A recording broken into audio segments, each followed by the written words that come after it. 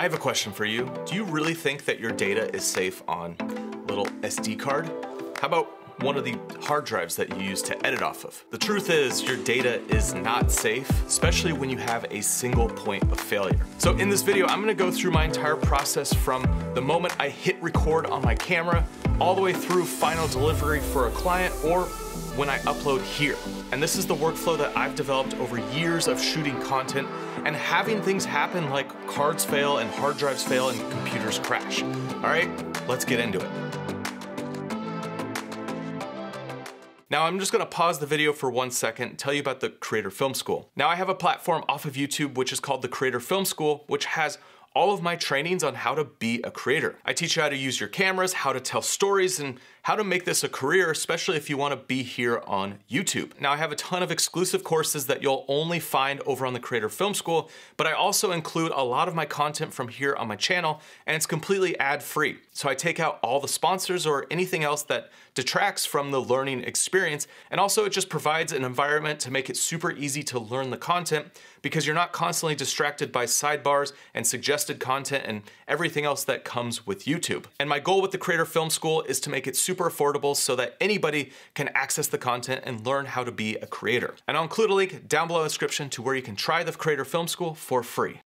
One of the worst things that could happen when you go to edit your video is you plug in your hard drive and all of a sudden it doesn't show up. You start plugging it into different ports, you try different computers, but nothing works. And then you realize that your hard drive has failed and everything that is on that hard drive is gone. Now there's ways that you can recover hard drives, but it sometimes is super expensive and sometimes you don't get all of your data back. So instead of just thinking that, this will never happen to you, you need to start protecting yourself so that you don't lose your data. And over my years of being a creator and a filmmaker, I've had different points of failure happen throughout the entire chain of my workflow.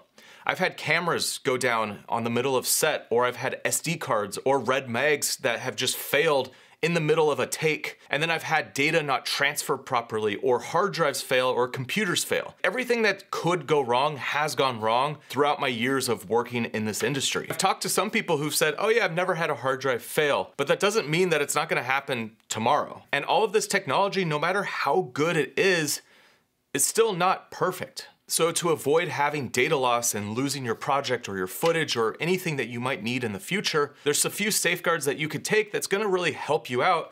And if something does fail, well, you're gonna be redundant, which basically means that if something fails, you'll have a backup somewhere that you can pull from and be able to still have all of that data. Now, early on when I was in film school, I learned about Murphy's Law. And that's basically anything that can go wrong will go wrong at the worst possible time. And this is something that has stuck with me through my entire journey as a creator, because there are just so many things that go wrong when you're making videos that you just kind of have to anticipate that things will go wrong at the worst possible time. And so with that mindset, you could set yourself up to have the least vulnerability at each point that you have your data so that you can make sure that you have your footage when you need it to go edit your project, or you're ready to deliver to a client, or you're ready to upload somewhere. So let's start at the beginning at the filming process. Now, depending on which camera you're working on, you'll have redundant recording. So I shoot on Sony cameras. I have the a7S Mark III. That is my main camera that I shoot for my YouTube content. And I have the Sony FX6, which is what I use for all my client work. Now, these cameras allow me to record to 2 cards simultaneously. And so when I'm filming, no matter what project I'm working on, I do a redundant recording. So it's recording to 2 cards internally. Now you might think like your SD card won't fail, but I have had an SD card fail in the past. So I always do the redundant recording if possible. So depending on the camera that you're working with, you could have this redundant recording internal, or you could use something like an Atomos monitor,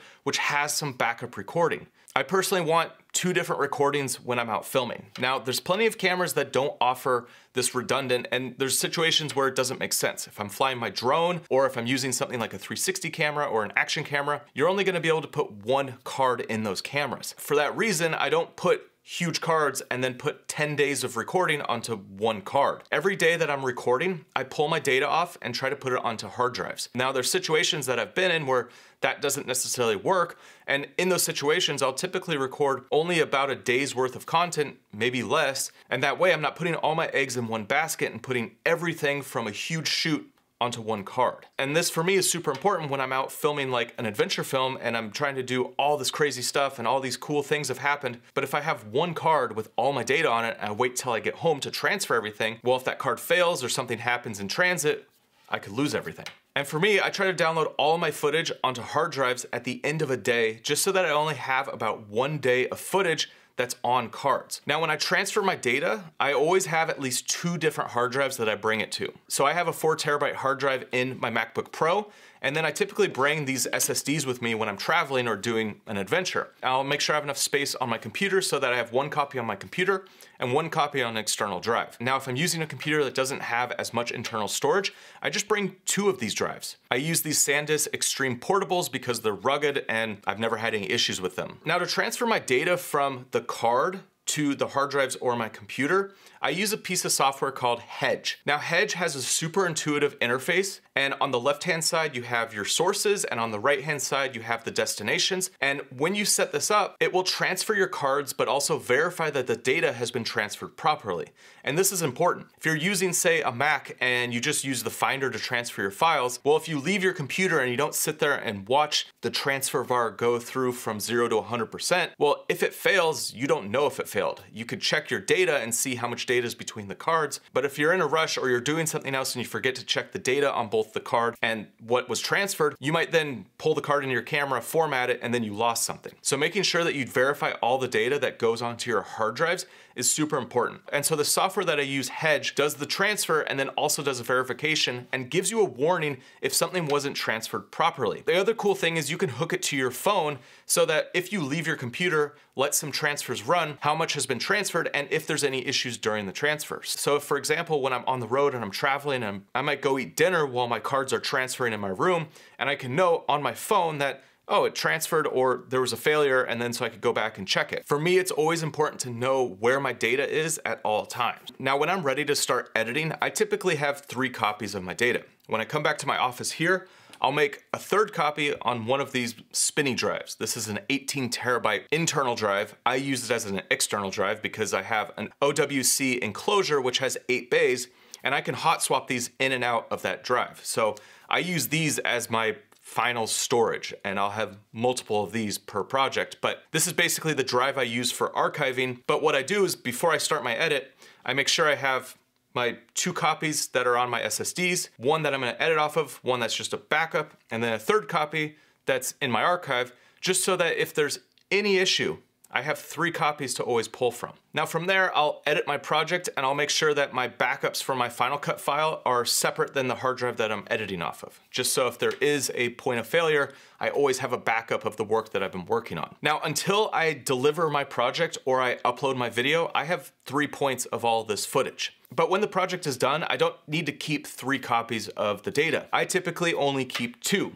I keep my master and then my backup. And I use all of these drives to back up everything. So I keep 2 drives that are duplicates of each other. I have 1 that's the primary, and then I back up all of that data onto a second one, and that's basically just my archive. And the reason for that is I want to make sure that if one of these drives fails, I always have that second drive that I can pull from so I don't lose anything. And I do go back onto projects all the time, so it's important that I stay redundant even after a project is finished. It is going to cost more money to have all of these extra drives, but it is worth it because there's been times where I've needed to dig into old projects and I've pulled up a drive, it's failed, and I've had to use the backup drive. So for me, I've found it is important to always have 2 copies of everything as long as you want to keep it. But if you're not worried about losing your data, well, you could keep it on a single drive, but that drive will fail eventually. No drive is perfect and no drive is gonna last forever. Now, to do my archiving, I use a program called Carbon Copy Cloner. And so what that does is it allows me to duplicate one drive to a backup drive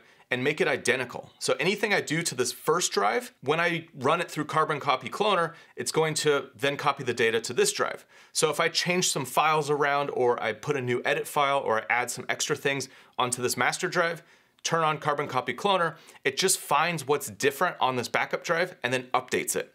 And so it's a super important part of my process because that way I always have 2 identical drives that are my archive. So the idea with my workflow is essentially having redundancy at any point that I can so that if something was to fail, I always have a backup. Now, the only thing that's different from this workflow that I do for my YouTube channel is that I have all of my data accessible in a RAID. So here in my office, I built an 8-bay 98 terabyte hard drive, and that has everything that I've ever done on my YouTube channel. That way I could go back and access stuff quickly without having to pull up backup drives. Now for that drive, I have the same redundant structure where I have it all backed up, but I don't have two 98 terabyte drives. Instead, what I've done is I have these drives as my redundant backup, and I just basically have one drive per year. And it works the same way as if I was to use two of these drives and just making a redundant backup. So that's the only difference, and that's just because personally, when I'm making videos for my YouTube channel, I always need access to old data, and I feel like I'm always going into my archive. So I just want to make sure that I have all of that accessible and plugged into my computer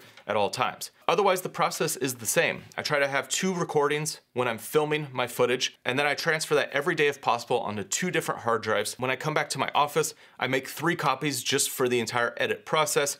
Once that edit's done, I put it on 2 backup drives, and that way I always have redundancy in my system, and if anything fails at any point, I always have a backup that I can pull from. Now next, make sure you check out this video right here, which is gonna go through all of the different strategies I use to be a full-time creator. See you over there.